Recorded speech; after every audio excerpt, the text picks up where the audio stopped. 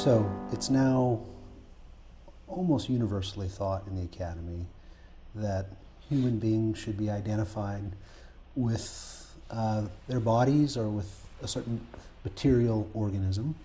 This view turns out to be somewhat problematic. There are problems that arise with thinking of the identifying human persons with just their bodies.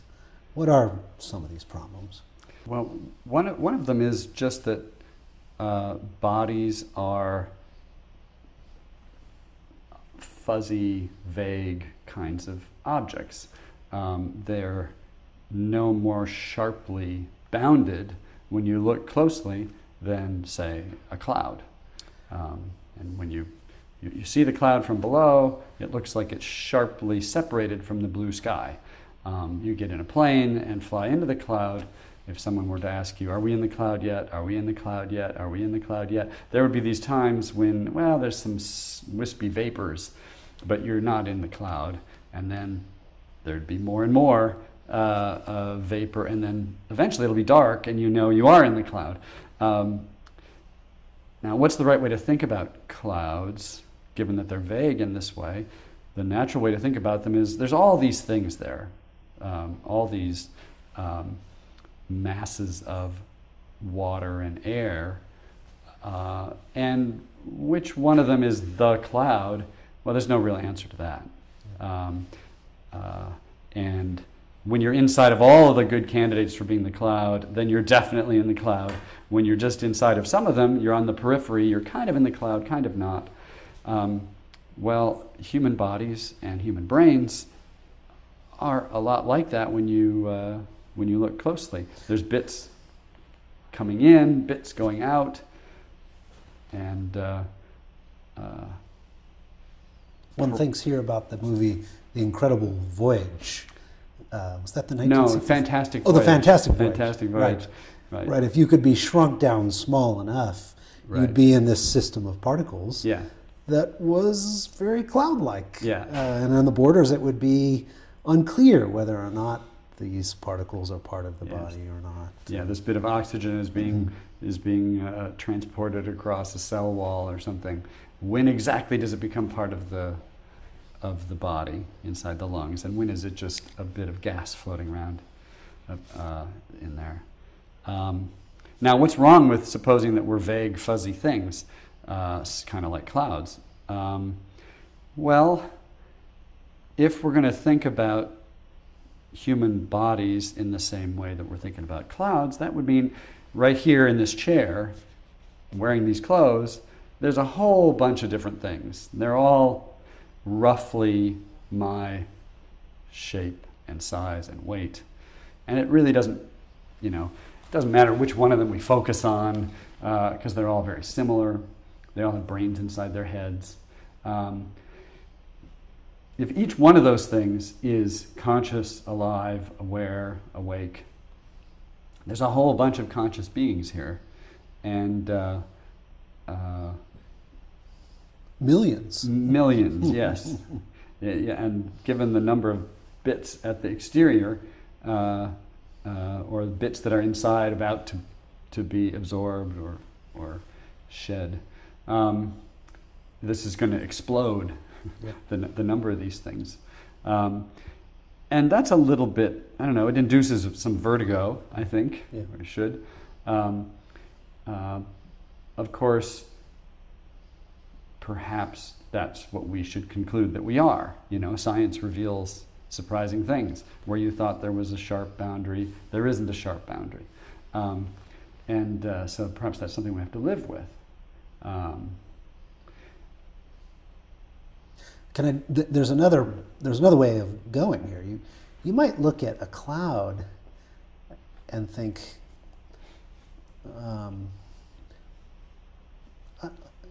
there's not lots and lots of clouds there, but nor is it plausible to think there's one cloud there, because the boundaries are so vague. I think maybe the better way of thinking about it is, strictly speaking, there's not a cloud there at all. What there are a bunch of particles arranged cloud-wise, as it were. And that's really the more precise way of describing what's going on metaphysically. And then you bring this down to the level of bodies or organisms. And since when you get to the very small, we're cloud-like, I think I'm sort of tempted to think, strictly speaking, there's a bunch of particles arranged organism-wise here.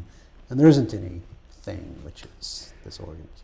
Yeah, so if when you look closely you find that something is really just a swarm of other things organized in a certain way, behaving in a certain way, hanging together or working together to replicate some of their parts. If when you discover that, your reaction is, oh, there isn't just one thing here, there's a whole bunch of things. It's kind of like a swarm of bees.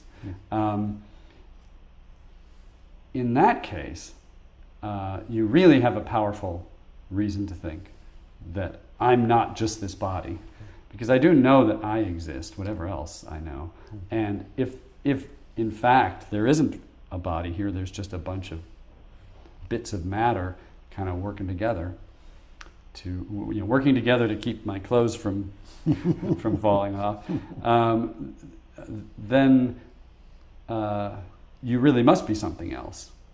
Of course, you might think that you're some tiny part. I could be a little tiny particle in my head somewhere. But that's hard to credit, because there's no distinguished particle that we've identified. So, there just doesn't seem to be a good candidate for that.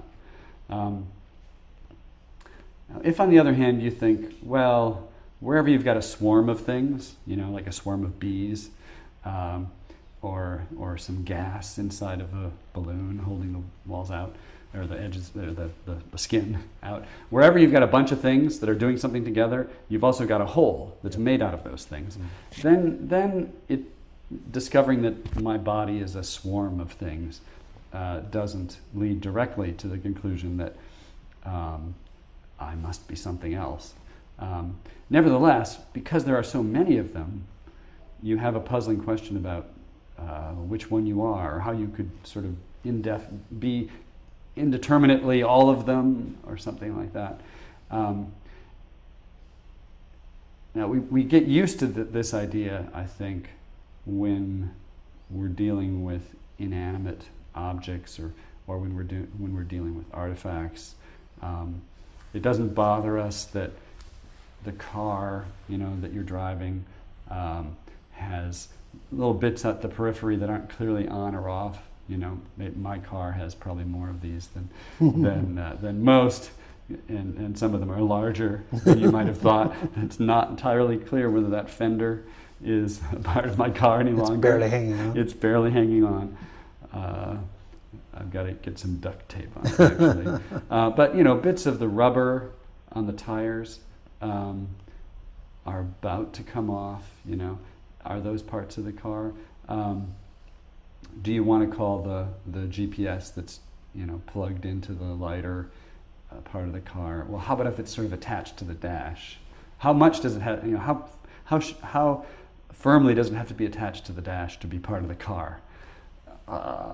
So, in this case, I think we're happy to say it just doesn't matter. It's a matter of our just deciding to call the GPS part of the car if it's attached with glue, and we'll say it's not part of the car if it's attached with a suction cup. It's an arbitrary. It's an arbitrary boundary, and we could lay it down one way, or we could lay it down the other way, and it doesn't matter. There are these things there. If we're giving up the swarm view, there are these things there, these hunks of metal and plastic. One of them includes all the car plus the GPS, and one of them doesn't, and we can just decide which we're talking about for purposes of ownership. Say, if I sell you the thing, we better decide whether that's going to be part of it or not, and it's up to us. It's hard to think about oneself in that sort of way. So is it just sort of up to us whether to include within my boundaries a dead hair that's just about to come out of my head, or my fingernails. You know, they're not. Tips of them are getting kind of long and kind of dead. Mm-hmm. You know, is that part of me or not? Well, we could just, if in fact a body is just a vague swarm, and these bits are sort of on the periphery, we can feel free, if we want, to talk about all of me except for those little bits. Or we could talk about a larger thing. Now, am I able thereby to change the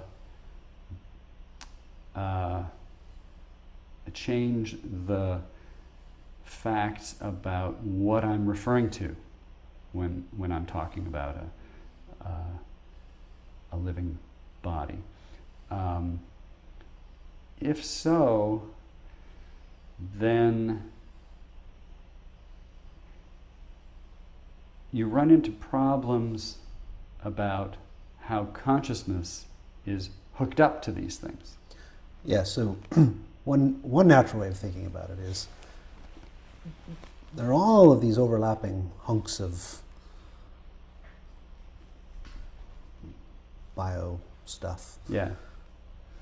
And consciousness is hooked up to lots and lots of them. Mm-hmm. So there are many conscious beings. Yeah.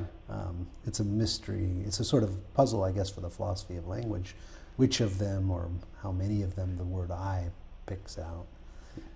But one natural way of going, I guess, if you're going to embrace this picture, is what the surprising thing we learn from science is there are millions upon millions of conscious Mm-hmm. beings Mm-hmm.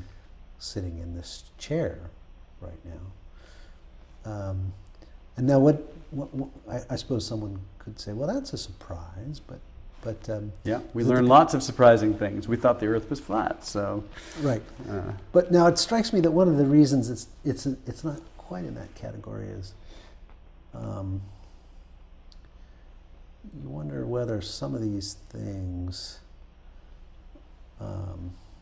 What happens when I cycle material in and then it goes out? Mm-hmm.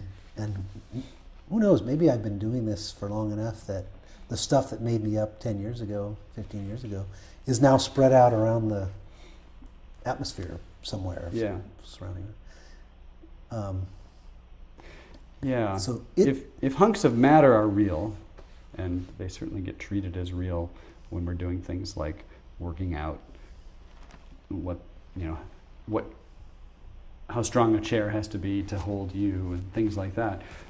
We treat these hunks of matter as real. There's a hunk of matter there, and it's going to be spread all through the atmosphere and the ground and taken up into other organisms and so on. Right. Now, what's the relationship between that thing and you? The worry is, what if I am a hunk of matter that in 10 years is going to be spread out like that? Yeah, your future is kind of bleak. Yeah.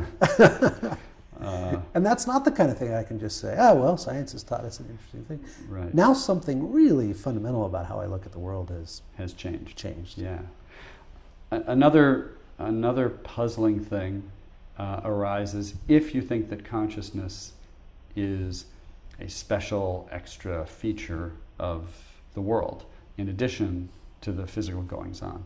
So if you think the brain is like a computer, thinking is like computation, it's probably okay to say, oh, there's all these objects here. They all have a computer inside of them, namely the brain, and that thing is doing the thinking, and thinking is just computation. Okay, that might be all right. But if you think that consciousness is an extra something, if you take Leibniz's thought experiment seriously, Leibniz said, suppose the brain were blown up to the size of a mill and you could walk around inside of it. He was thinking of a factory. You wouldn't see consciousness there anywhere. There wouldn't be any feelings or thoughts. And if you take that seriously, then you think, well, when you have a brain that's functioning, a new property comes into being, namely being conscious. There's new feelings, thoughts, sensations, and these are not just a matter of the physics of the brain. If that's your view, then you have to suppose that something has those, and it then becomes an open empirical question what that thing is. You found this swarm of things in the vicinity of your head and your body. Is it one of those things that has gotten this new feature? If so, which one? How did it get selected? Does consciousness get spread over all these things? Are there all these many fuzzy objects, or objects that are sharp but just slightly different from one another? Is each one of them conscious? And if so, how did the consciousness just stop there and not spread out to include some things that had my sweater as a part?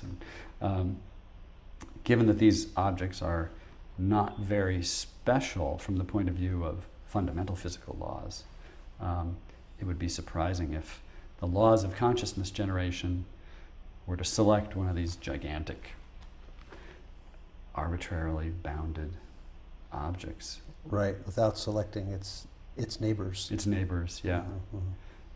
Mm-hmm. So it might be natural to think that the brain is the thing that's primarily thinking, but if consciousness involves a new feature, if when I have a headache there's a new property in addition to all the brain, the physical brain states, something has to have that property. What is it? The traditional answer has been, it's my soul. There's a further thing there. If that's wrong, then it's got to be a part of the brain, a whole bunch of parts of the brain, and none of these look like very natural candidates to be showing up in a fundamental law of any kind. Yeah. Now, of course, lots of philosophers don't think consciousness is fundamental, that there are basic laws about it, but many do, because of Leibniz-like thought experiments